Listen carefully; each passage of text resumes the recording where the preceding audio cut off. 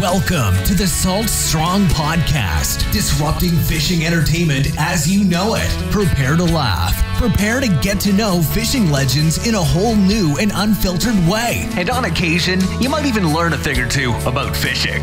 Here's your host, Joe Simons. Like diamonds. What's up, Salt Strong Nation? Joe Simons, like diamonds. Got my bro Luke Simons here. With our line tester. With a line tester and Otis the dog in one of the hottest rooms I've ever done a podcast in my entire life. Yeah, well, it's early August, and the AC decided not to work, and there's no fan in this room, so that all equates to a very hot room. So this is going to be a quick one. And we've been on the water, and there's like no breeze out there at all, and it's like already 92 at 10 a.m. So I come in, I'm like, oh, I can't wait to get an AC, and there's zero AC in here. At least you don't have to sleep in it, dude. Whew, that's a good point. That is a good point. So we wanted to do a podcast on this thing. We did a video, gosh, it's been like 2 months, and you've been doing a lot of little tests on this line tester. Is it what would it be, the line strength tester? What it is, it's just the ultimate calibrate. It's like a legitimate calibrated machine. I'm going to go pick the camera up and actually zoom in on it. That will measure the breaking strength of our lines. And so what I've been doing is I've been testing, for many years I've been testing knots and I've been doing it just without a fancy device like this. I've been doing head-to-head knot contests. So you can see which one's stronger, but I've never known precisely how much stronger it actually is. And so this will let us get a precise measurement. And so we'll go ahead and just show you an example. I'll obviously be making these more detailed later on. So I have an FG knot. We're just going to do a quick test on the FG knot, right, on what's the strongest way to connect a braid to a mono leader. In this case, it's a fluoro. This is so 30-pound Vanish to 10-pound Power Pro. And so first option is going to be the FG knot. And so we're going to test it out and literally see. Hold it down real quick. I'm going to get in there and see that bad boy. Hold it over. This is what it looks like when Luke and I don't have our video guy. Our boy Cody called in sick here, so we're doing all this ourselves here. Yeah, so this is the thinnest knot possible. For those who aren't aware, the FG knot is basically like a Chinese finger trap that the leader line never doubles over. Are we allowed to say Chinese anymore, finger traps? Sorry if it offend anybody, but that's what it is. And it's extremely strong. And so what I've realized for many years, I thought that it's stronger to use a swivel.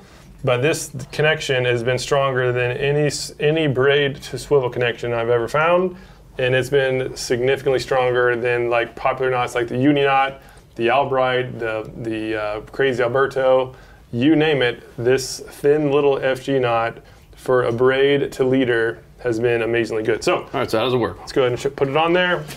All right, so you just strap it on there.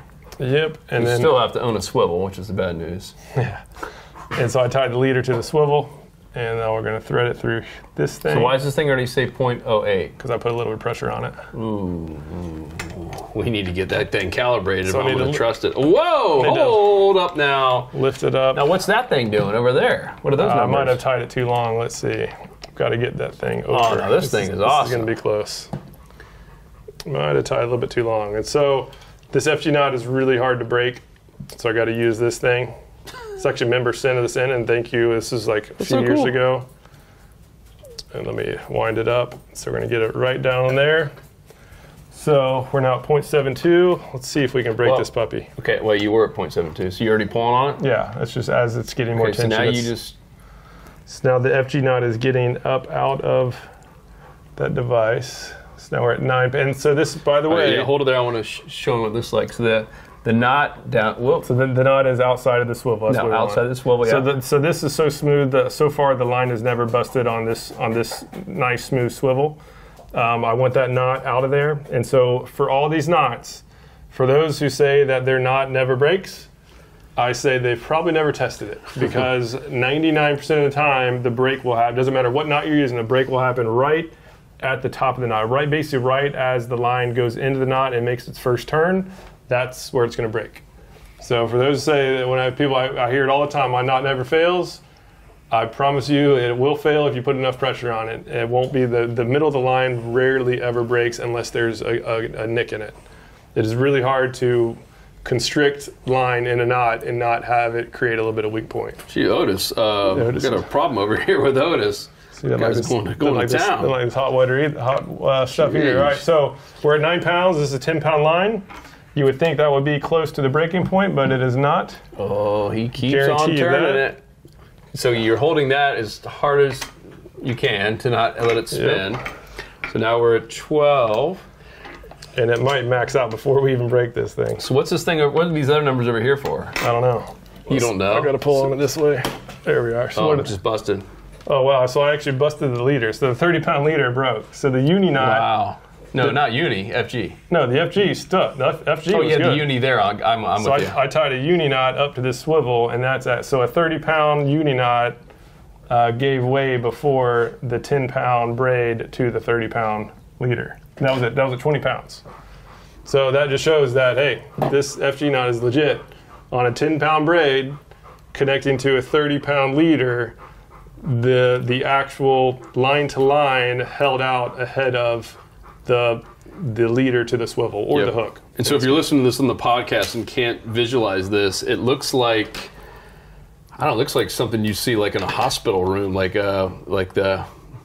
it? Like the bed remote, like up, down, but it's got numbers and it's on the, but so you started at 0.72, right? You didn't start at 0.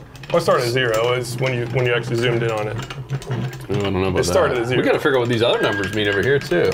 Yeah. So guys, we got all these numbers. Luke obviously did not read the manual, but we know what that means. So it's at 0.05. There's no pressure on it right now. We've got to zero that thing out, dude. Reset. Yeah, what the heck is it? Should it reset?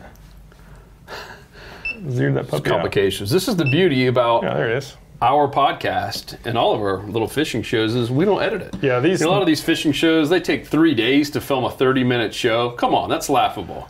Yeah, this machine was not designed for fishermen. 2 knuckleheads. It's designed for like legit scientists. I mean, this was a very expensive machine, but we're using it. So what I'm gonna do now is I'm gonna do a double uni. So on the Make sure you're tying it right, so people can't say, "Oh, he's just tying weak." 30-pound line. I'm doing it for braid too. I'm not purposely making this weak. So that was 7 turns on the mono side, which is more than most people do. But the more turns, most people usually do 5, right? Yep. And then on the braid side, I'm gonna do 10 because it's braid. So if you're listening, he is now tying the double uni. This is going to the swivel. No, this is gonna be the exact same. Oh, you're going. I'm repeating the same thing, but instead of the FG, I'm with you. I missed this part. We're going to do the uni. So there's 2. Kind of hard to see this green line. So what else can you test? Test anything. Meaning, what else do you plan on testing besides just knots? Are you going to test different types of lines too?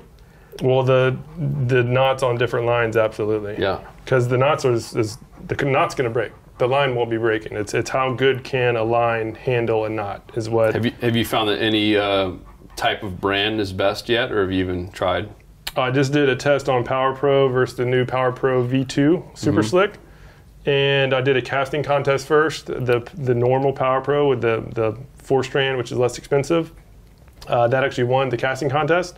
But then when put against this on the actual knots, the V2 won by a good amount. But what was interesting, it won by over 20% for the uni knot. I did the uni knot, and then I did the FG knot to see how that would handle, and there it was only 4% better.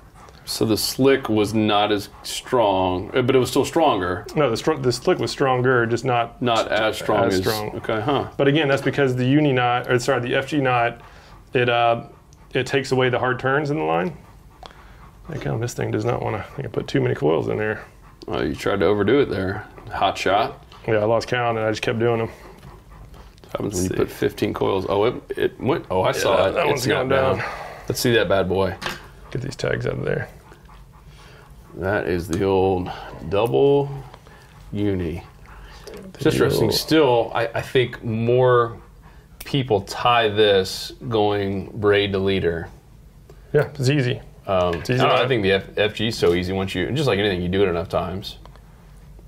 So what are you going to tie here now? A uni again? The uni, yep. Congruent, consistent. this is cool, guys. What do you think? I'd love to hear your feedbacks, whether you're watching on the YouTube, the Facebook, or on the podcast. Let us know, obviously, what type of knots. But I think I'm really curious just about the brands. Because, we went fishing with Marcos that day in Everglades. Remember that, Luke? And he was swearing that he's tried Power Pro versus the Daiwa J-Braid, and the J-Braid was holding up a whole lot better in terms of line strength. So I'm really curious about that. And we can do that right here. Good, right there. Oh, whoa! What do you know? We got a little Daiwa J-Braid. Ooh, this is going to be like years of fun. Yeah, well, we're going to know. I mean, we're going to literally go through all these major lines. Hold that up so we can zoom in and everyone can see that it's the uni. You put your finger. Oh, there we go. I see it. Oh, yeah. All right, watch out. It's a good uni. All right, so it's about the same. There's a little bit of pressure just as soon as you, that's what it looks like it's doing. So as soon as you even put the line on there, so it's at 0.06. And we still don't know what that other number means, but you just twist that. Dude, this is like a torture chamber. Like, I am going to keep twisting into your arms. Whoa, what was that? What fell? That was the power. Oh, just kind of necessary. But isn't this thing cool? This Next Tech, the DFS 200, with all the bells and whistles. All right, let's see if we can pop this thing. The knot is through. You guys can see that again. So now we're at 6.7. Oh, wow, 9. Usually this will be at around 17, and it's maxed out. The other one was at 19. Yeah, so that one, the actual, so right at 17. That's basically, the uni has been breaking at like 16.9 to 17.6 consistently. And again, look where it broke. Let's check out the knot. My knots don't break. The braid, see the braid on this back side is still attached, and you can see that you can barely see a remnant of the top part of the braid. It broke right there at the very first bend. So if you're listening on the podcast, you got to tune into this point. I just lost it in the camera. It was perfectly zoomed in. But to see, because so many people have this misconception that their double unis are not breaking. Yeah, and we just proved it there. Yeah, so here's what the other end looked like. All right, so when you reel it back up, like, oh, it kind of looks, this one you can actually tell something happened. So let's say you reeled it up in the water, it's going to come back like that. And let's put it on this. I can see it. You have very subtle hands. Okay. Put it out of that. And you've been moisturizing. And so you look at that and like, oh my gosh, my line broke. Right? But your line didn't break, you're not broke. Because you think that the curly Q means that the knot slid out. That's a sign of a bad knot. A knot should never slide out. The knots break. All knots I've tested break. They will eventually. If they don't, you're not pulling hard enough. And when they break, they end up like this. They don't have the curly Q. They have a straight line like that. Oh, I think a shark got it. Yeah, and so here's what when the uni knot broke. I say that because I've said that before. When the uni knot broke on the swivel, here's what it is, right? It's not a curly Q. It does curl just a little bit, and that doesn't happen all the time. But this one you can actually tell the knot broke because it did have that little curl. But again, a lot of times it'll be a smooth slice, and you have no idea unless you actually look at the other end.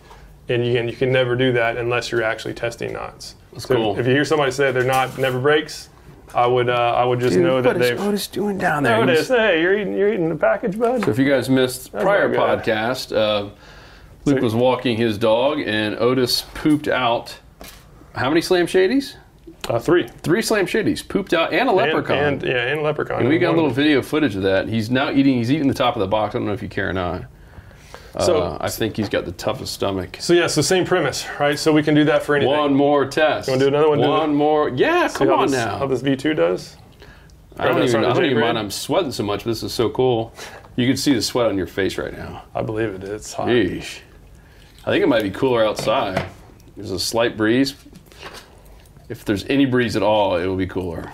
All right, so what we're going to do is we're going to test the Daiwa J braid. All right, reset it. We're going to reset our Next Tech DFS 200. And we're going to use the uni knot. And I promise by next time, we'll at least have a better idea of what this other number means. We might not know exactly, but we'll have a better idea. Right, Luke? Yeah, I've never looked at it. I just care about the main pound strength. Yeah, so we went out this morning, and we're testing out a new shrimp lure. It's pretty doggone effective. As much as I always like to stick with a slam shady, and still do, especially when covering new ground, but once you find a place that you know there's some big fish, this shrimp lure it's a little bit slower to fish compared to the slam shady, power fishing, but doggone, man, it gets some strikes from big fish, doesn't it? Yeah, it's been working good. You got broke off a couple times. Yeah, I'm still bummed about that. I've been using 10-pound line. I should have brought my big rig out. I wasn't really planning on doing that dock fishing. So if you're listening on a podcast and you hear some funky sound, that's Luke lowering this not strength Majiggerheimer. All right. So why do you even have to lift it up at all if you're just going to pull the line out until it breaks? Because I think it's better to do it where you lift it up. Just to get the knot out of the... Well, in this case, there's no knot. It's a lot easier when you're tying it, when you're doing it just to we're doing a line to we're doing the uni knot only. Mm-hmm. And so now we don't have to have the leader in there. So now it's just straight braid. We're going to do it the proper way here. All right, so we got, which one are we going with first?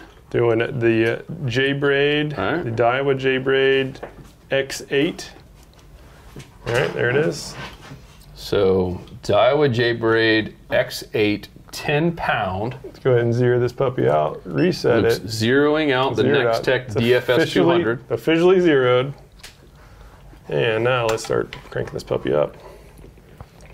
All right, and we can see that is on there nice and snug. All right, we're starting to get some tension. Yep. And this, again, a 10-pound braid. And I did a uni knot with 7 turns. I'll do the same thing with the other knot. I think it's getting pretty tight high. already. You're now at 10 already. So now you're 11. Luke's slowly twisting that bad boy. 14.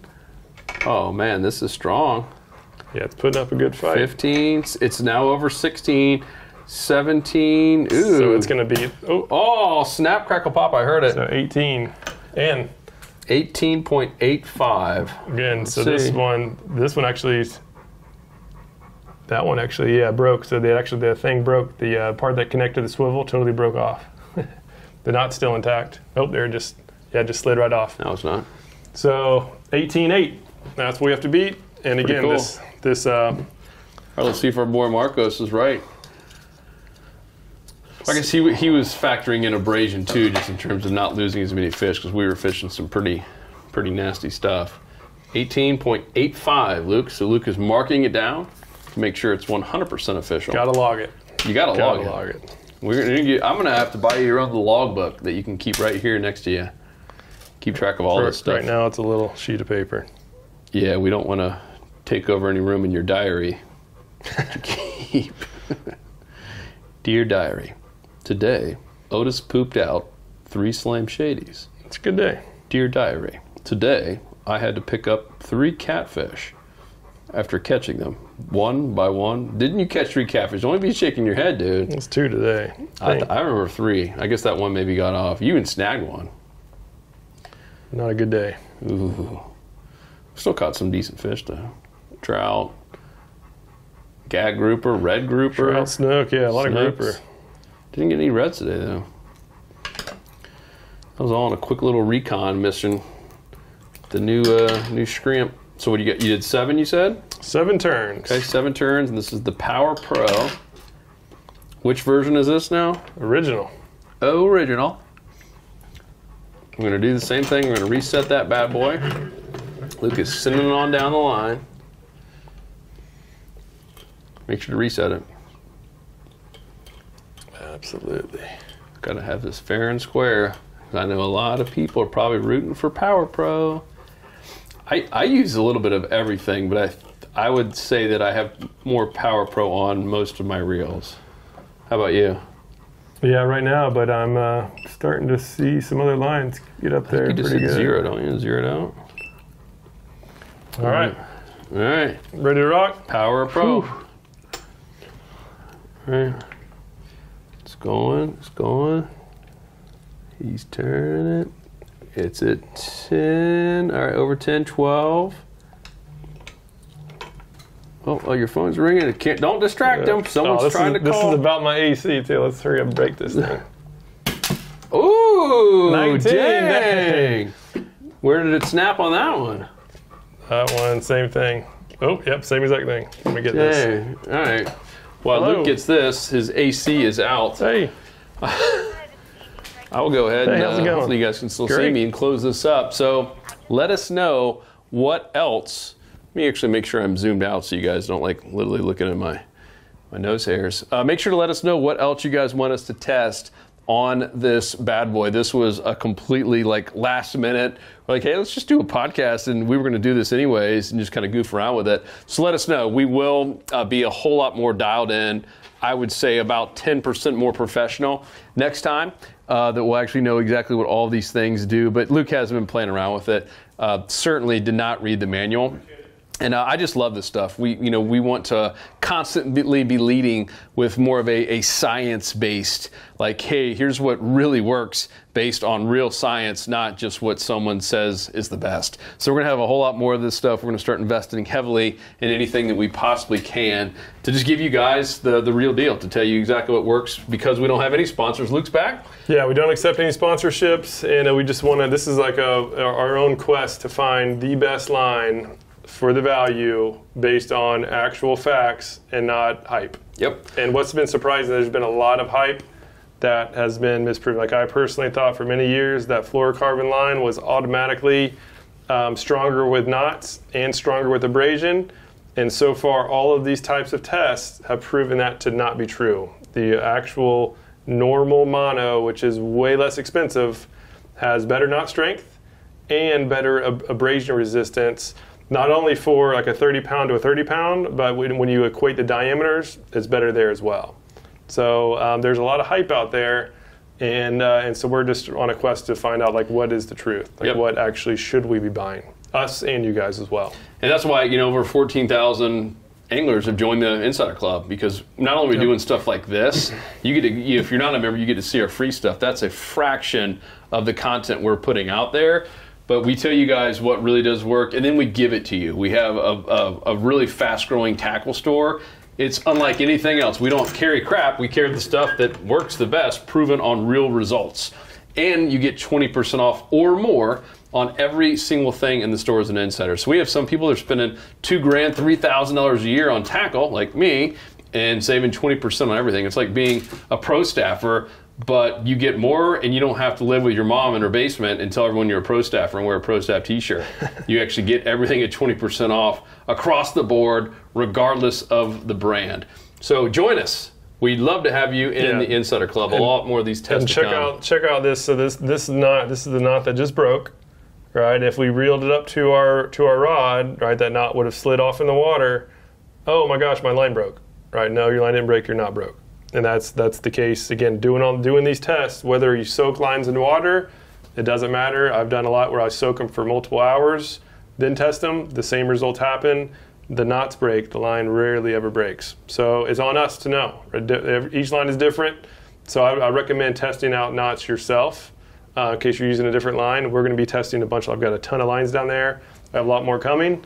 Whoa, I'd say you do. And we're going to be reporting, what the truth is, what this shows for knot strength. We have an abrasion tester over there. Be breaking that out. And we're some nice box lights that make it even. No wonder it's so dang hot in here. Yeah. Next test is we're going to leave all this line in this 92-degree weather and see what happens. Not 92, but it feels like it. But anyhow, let's wrap this up. Good time. We out of here. Thank you guys. If you're not a member, come join us in the Insider Club. Otherwise, let us know. Comment on what other lines in terms of brands, and of course, what knots you want us to test. We will show you which be the strongest. We out. Peace. Peace. 'Cause fishing, it's in my soul.